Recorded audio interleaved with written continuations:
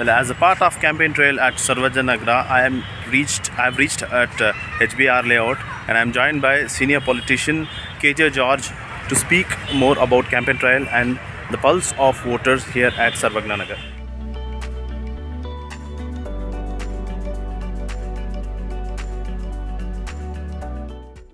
I am grateful to my voters and for my party. Since 2008, party had given me ticket. 3 terms I won from this constituency with some big majority with the people's support. And this is the constituency in the name of Sarvekna, the only constituency in the entire Karnataka. But unfortunately, we got a great name, but the problem with there is no infrastructure in this constituency. There are no constituency. There was no college, no high school, no pre-degree, no hospital, nothing was there. And only a small portion of the land is planned development. All other places are completely, this is revenue layouts. You know, basic amenities was not there. There was no Kaveri water, no sewage, no even the once in a month, because this all belongs to, most of the places belongs to CMC area, city municipal. This is the problem which I have faced. Today, after these 15 years, we with all our people and the locals also, we could able to provide basic amenities. But still there is a lot of problem. I think that also we are going to, after this election.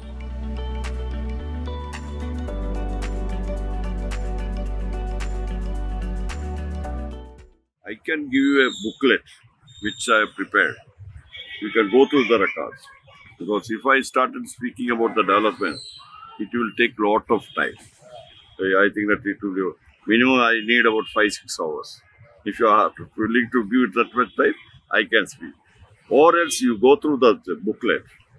What are the key things, sir? Like key things that you have got? See, all the government schools in my constituency, all 28 government schools, modernized and made us smart classrooms. We started from our trust, Sarvekna Health Care Institute.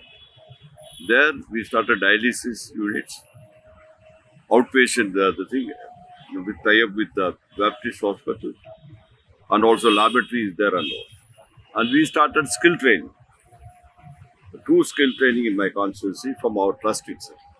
Of course, from government side, we have done a lot of this, especially we have given a lot of importance to the drinking water. You can see, first the Machli Better, the tank was the oldest tank. It was completely renovated. Then, from GKBK, we got direct line to the tin tank. Also from Hoodi, direct line we are connected. Now the water is coming direct. And also from HBR, which we are standing here. This is a park we have created. This is a 40 acres of park. Siddaramayaji was the chief minister. He announced 5 crores of rupees for this park, and we developed this park. Next to this park, there is a ground level reservoir we are constructed.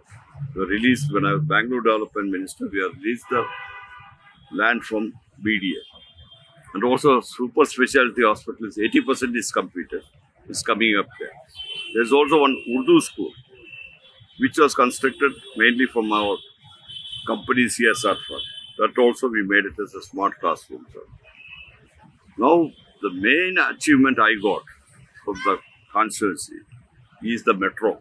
When I was Bangalore Development Minister, this line has created. This MG Road to Nagawar line.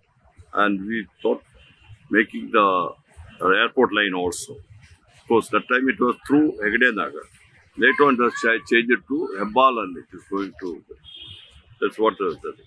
Likewise, roads, sewage, sewage pipes, all parks, grounds, everything has developed in our constituency. And also we are planning to develop a tank in the Kacharagali tank. Already the fence, the various fence, the encroachment was there. To prevent that thing, it's already fence is started, and we will start, and we will make a Paka stadium also. And we wanted to go for a international swimming pool. These are all the future plans. I think that Hennur Bande, also we wanted to create a playground as the park. The land is kept.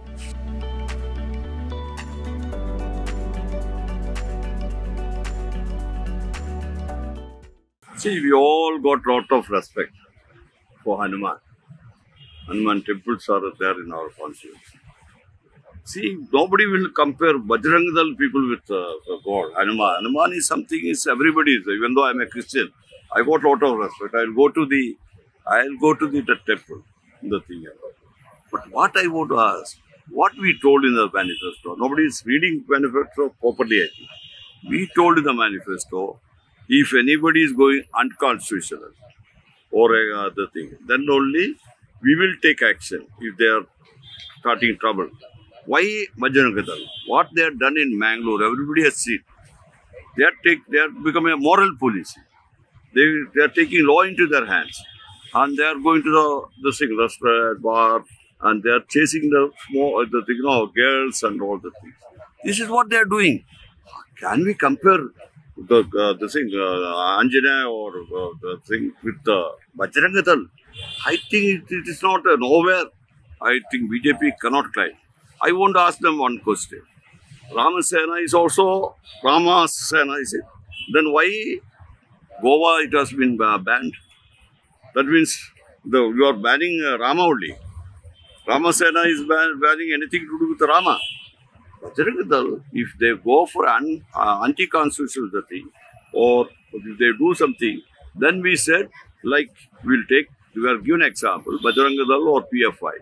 If they go anti-constitutional, we'll ban them. So not only any organization, yes, any organization, if they go unconstitutional way, then we have to take action. That is the Constitution says. Okay.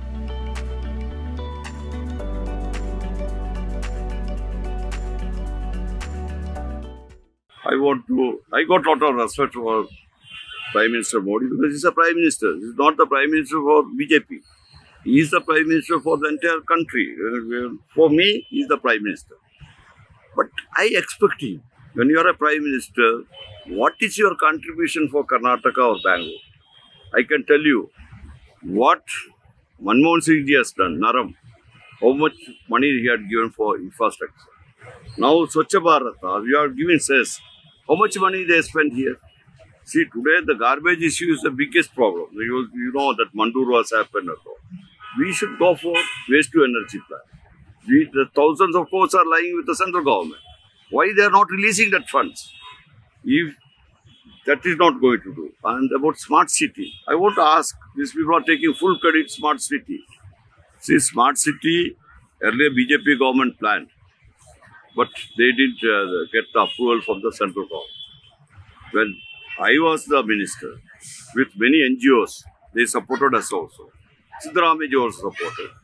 We went to Siddaramaya and asked for this Chief Minister's Navrotana Fund started with the Siddaramaya. He had given 7,200 crores. With that money only, with the smart city, the central government only give 100 crores per year. 5 years. You think that 500 crores you can make a smart city? You cannot make one ward smart. But we pumped money from the other sources, like our government sources or the BBMP sources, that we are planned. Now that is what implemented. After implementation, the central Bangalore will proper, we get all facelift and all the thing. Bangalore is a pride not only for Karnataka. It is the pride of India and internationally it is nonsense. That's what we thought. Irrespective of any politics, we never ended. So his campaign will not impact in any way. Last time also he was here, 2018 election. What happened? We won 15 seats. BJP only got 11 seats. That's the thing. His campaign will be impacted if he comes with a proposal. If you already done, I have done these things to Bangalore city, and I am going to do this thing. And Bangaloreans are very clever people. They know what they have done, what they are going to do. Only announcement is not enough. For example, the suburban train. How many times they told? We are given from the state government 300 crores, but they are not given how much money they are given. Where the thing? Suburban train will take time, but you are already announced how many times? 5 times. The cabinet edition they announced, they are given a big publicity. And the budget, they put 1 crore rupees. 17,000 crores of project. You are putting 1 crore and you are taking publicity. Now afterwards, today you are talking about it. Where the suburban has come. See, anything what they inaugurated these days, it's all started by the Congress government. And I can tell you one thing. Today, the Bangalore city person, what was in 2013, after 2008 to 13, BJP rule, what happened? All the property they pledged. We released those properties. We are improved the thing. Now, again, same stage is going to happen. If these people are going to continue, even how itself they are damaged. And today the people are, what is the answer for the price rise? Today the petrol price, diesel price has gone up. Any answer for Prime Minister Modi? Today the unemployment is going up.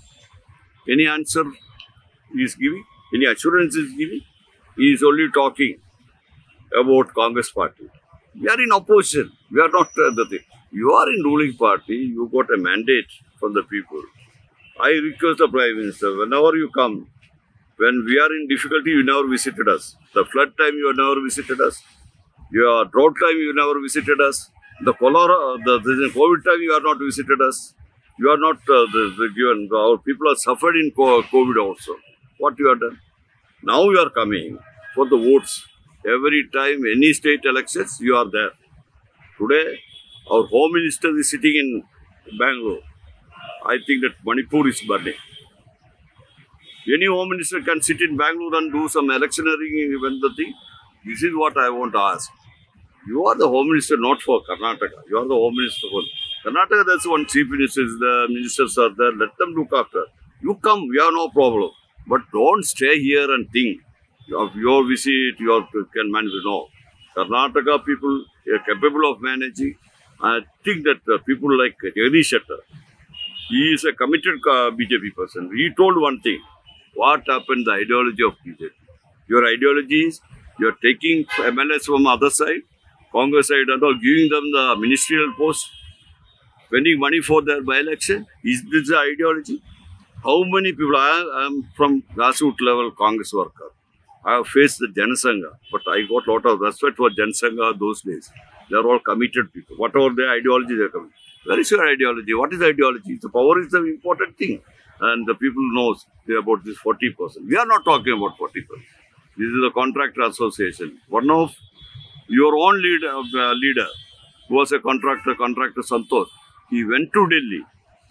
He tried to meet the Prime Minister. He wrote to the Prime Minister. He had to address a press conference in Delhi, accusing Ishwarappa for his thing. His bill has not paid. And he came back to Bangalore. He addressed a press conference, accusing Ishwarappa. Now, what you are thinking? Only conducting one police inquiry and putting a B report. Is it over? Their families, they already went to the court. I don't want to comment about the court. But I'll tell you one thing. There should be a principle. You should have some commitment. You should have got your own ideology and the program. That is what you have to do.